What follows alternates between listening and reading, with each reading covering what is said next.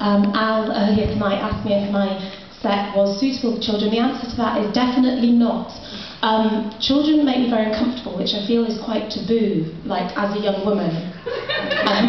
But also as a poet, because people come up to me sometimes, this has actually happened, and they're like, oh my god, you're a poet.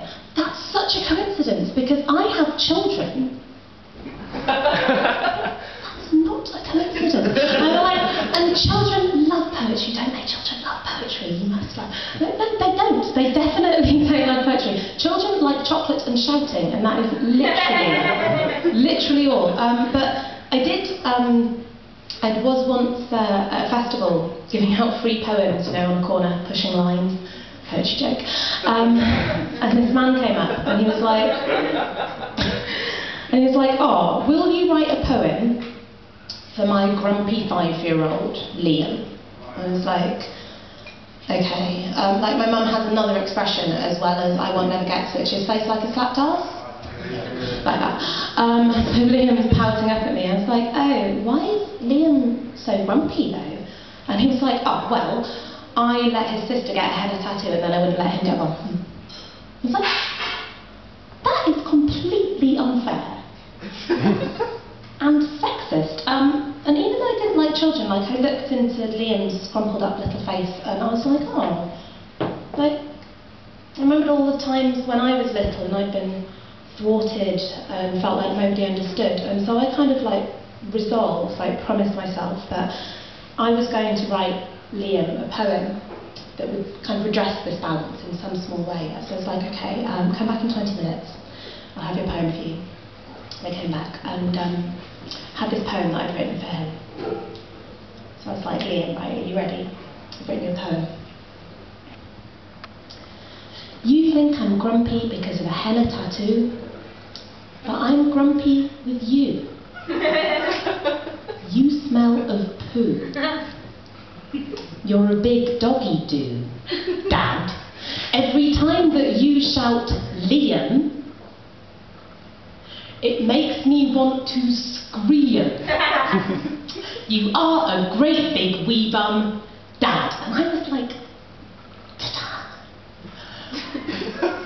And he looks up at me with these big, beautiful 5-year-old eyes and just burst into tears.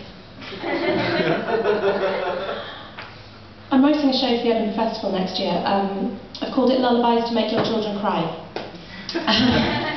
One thing I've learned from The Apprentice is once you've got a USP, you really want to stick with it.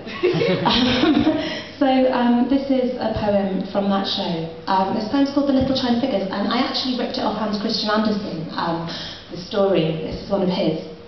He's really good at heartbreaking, I'm sure you all know. Brilliant. Read the original Little Mermaid. It's even more upsetting than the original one. But this is one about, well, like 2 little China figures. There were once 2 little China figures, shepherdess and a chimney sweep. And they lived together in this big, wide, deep glass cabinet, and they got in the habit of talking to each other. And they found out they had loads of things in common, like they both really liked EastEnders, both afraid of cats. They both spent their whole lives standing entirely still, and eventually they fell in love. Which often happens, as I'm sure you know, when little China figures can't go anywhere when they're trapped. They had each other. One day, though, the cabinet door was left ajar after the daily dusting, not so far that anyone would notice.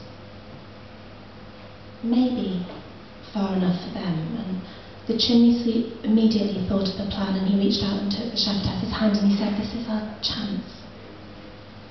Let's advance into the unknown, wonderful expanse of the world, and we'll dance there together, and we'll show our defiance for the something that owns us, and we'll never be bought or ever try to buy anyone else again, and we'll transcend our circumstance. Let's leave the cabin." Now, the shepherdess was put in a difficult position because she'd never really shared the chimney sweep's ambition. She'd always been a lot more interested in prettiness and safety, but she loved him.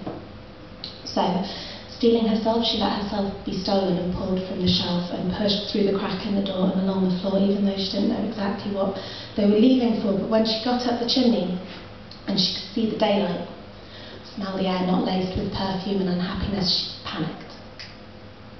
And she suddenly realised she wanted home more than freedom, and she wanted people to be able to see them rather than the things that they'd done, and she'd give up on adventure and knowledge and fun for a place that was hers. And she was crying so hard all the gold came off her sash, and she was shaking.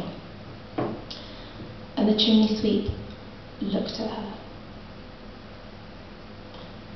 And so for her sake they went home again, even though he knew it was a mistake, but he loved her. They love each other until they break. Thank you.